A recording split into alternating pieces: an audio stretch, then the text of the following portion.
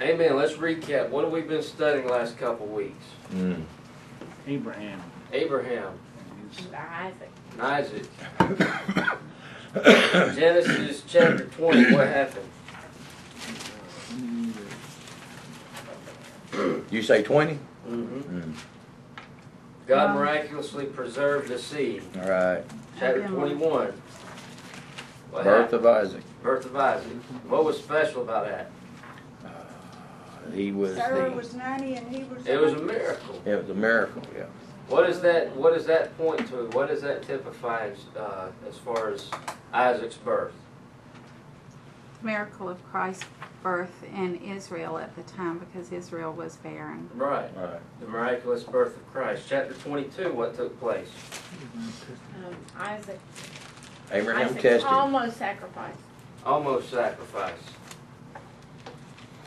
No, he was willing to sacrifice. The offering God of didn't let which him do it. actually there's. Never mind. All right, we're going to look at in chapter 23. We see the death and burial of Sarah. Chapter 24, a bride for Isaac. Chapter 25, Abraham gets remarried. Last week we finished up chapter 21 and looked at 22, the offering of Isaac. And we've looked at that several times in this class, so we're going to keep on going. But before we get to chapter 23, there's some interesting verses at the end of 22. Let's read chapter 22, verse 15 through the rest of the chapter. And the angel of the Lord called to Abraham out of heaven the second time and said, By myself have I sworn, says the Lord, because you've done this thing and have not withheld your son, your only son, that in blessing I will bless you, and in multiplying I will multiply your seed as the stars of the heaven and as the sand which is on the seashore. That's real important. Mm-hmm. Don't just think that God's just trying to tell Abraham that his seed won't be numbered. The stars of heaven and the sand of the seashore. Yeah. There's a heavenly and there's an earthly. Yeah. And your seed shall possess the gate of his enemies. What does that mean? They will rule over their enemies. They will rule over your enemies. Your seed, you and your seed will be established at the top. You will not be the bottom. Right. Okay, so verse 18, and in your seed shall all the nations of the earth be blessed, because you have obeyed my voice. Now, I want you to know something this morning. God didn't call Abraham out and create the nation of Israel so God could save the nation of Israel and that'd be it. God called Abraham out. Isaac, Jacob, and Jacob's 12 sons. He created the nation of Israel so that the earth could be blessed through them.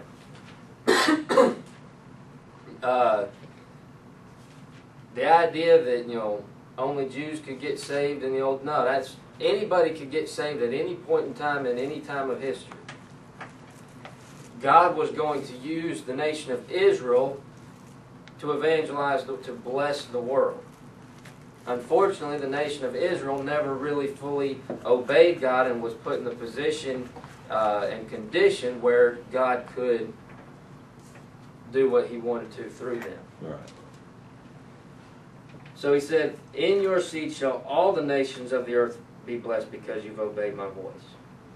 Now, interesting verses. So Abraham returned to his young men, and they rose up and went together to Beersheba.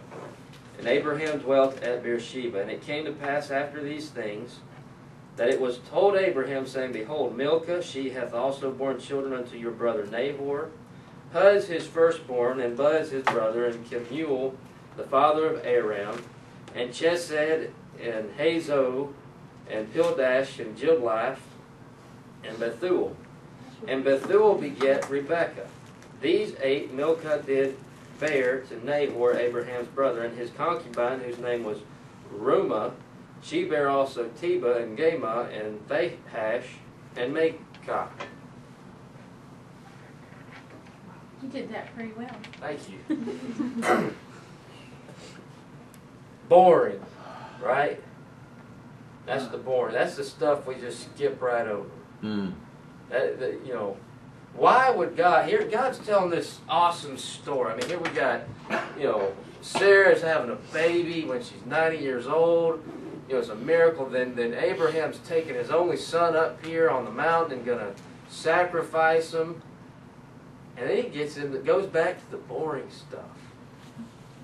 Why is it? Why? Why does he want us to know the names of these lineages? Why? Yeah, Well, why? think about Well, this. Rebecca was in there. Rebecca was in there. That's big. That's big. That's big. But think about something. Let's look at. We're looking at this as a dispensational story. Okay, so if we look at it from, okay, we have the birth of Isaac, birth of Christ. We have the offering of Isaac, the offering of and resurrection of Christ. Because not only did Isaac go up to the mountain, Isaac returned. So Right. you have death and resurrection, and then all of a sudden you get all these names and whatnot. What happened after the offering, the death and resurrection of Christ? Acts chapter 2. Many were saved. Many were saved. Mm. Many came into the family of God. What's the Bible telling us about right here? Abraham's family. Yeah. Increase. It's growing. Mm. After the death and resurrection of Isaac, first of all, God tells Abraham, hey, I'm going to bless you and your seed. You're going to have a heavenly seed. You're going to have an earthly, the heavenly and the earthly. Through your seed, the whole nation, all the nations of the earth will be blessed. And then his family just starts growing. Mm. Now, we're going to look at this here in a couple, probably, maybe, is it next week? Yeah, next week we're going to start looking at chapter 24, the bride for Isaac. Where does the bride come from?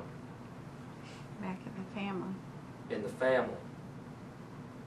Did Abraham send his servant to the world, to the Gentile, to the Canaanites, and say, go out there and find me my son a bride? He made him promise not to. Made him promise not to.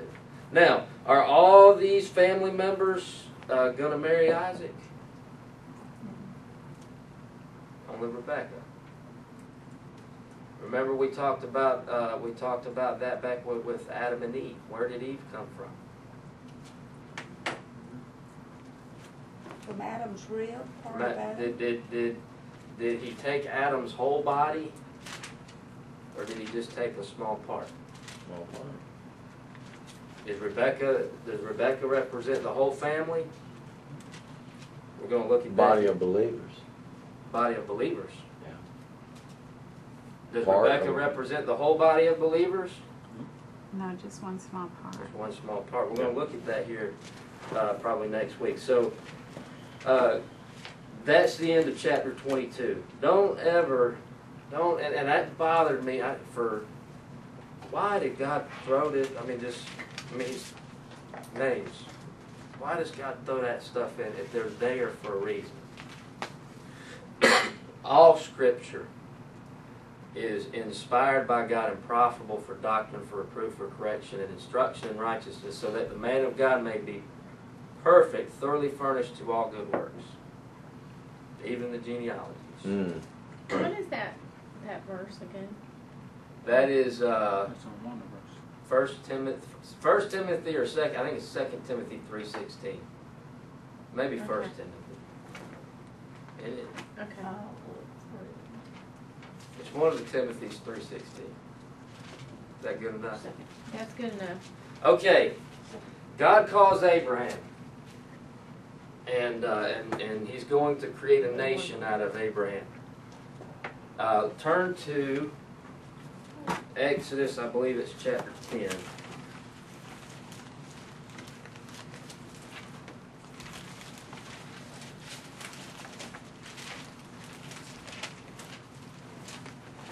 No, I'm way off. Mm. Try chapter 4.